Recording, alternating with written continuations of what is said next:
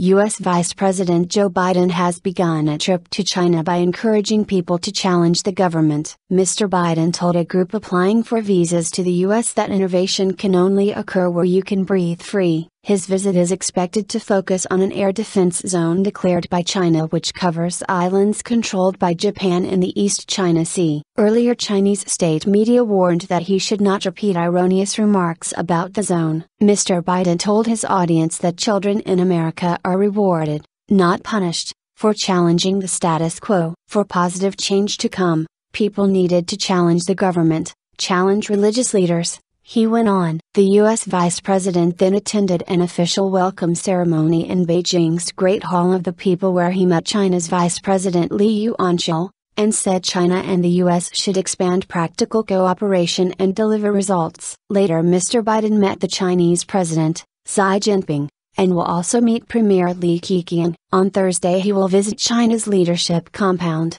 known as Songnanhai. Mr. Biden's visit to Asia has been dominated by a row over China's newly declared air zone, which has led to rising tension in the region. He had arrived from Tokyo, where he reaffirmed the U.S. alliance with Japan. While in Tokyo, Mr. Biden said he would raise concerns over China's new air zone in great specificity during meetings with China's leaders. Mr. Biden and Mr. Xi are said to enjoy a relatively close relationship. China announced a new air defense identification zone, ADIZ, last month, and said aircraft flying through the zone must follow its rules, including filing flight plans. The ADIZ covers islands claimed and controlled by Japan, and a submerged rock claimed by South Korea. The US, Japan and South Korea have rejected China's zone, and flown undeclared military aircraft through the ADIZ. On Friday, China scrambled fighter jets to monitor US and Japanese planes flying in the area. Tokyo has told its national carriers not to file flight plans with the Chinese side when transiting the zone,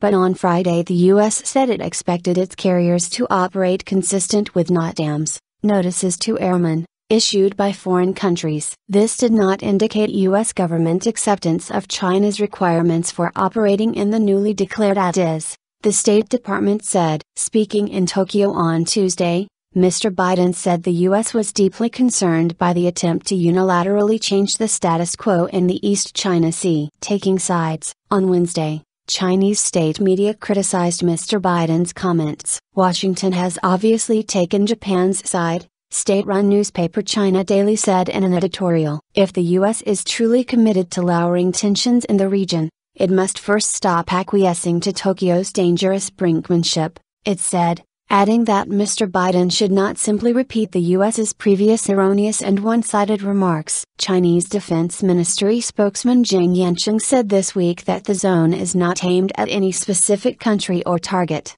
and it certainly does not constitute a threat towards any country or region. China's military is fully capable of exercising effective control over the zone, Mr. Jing added.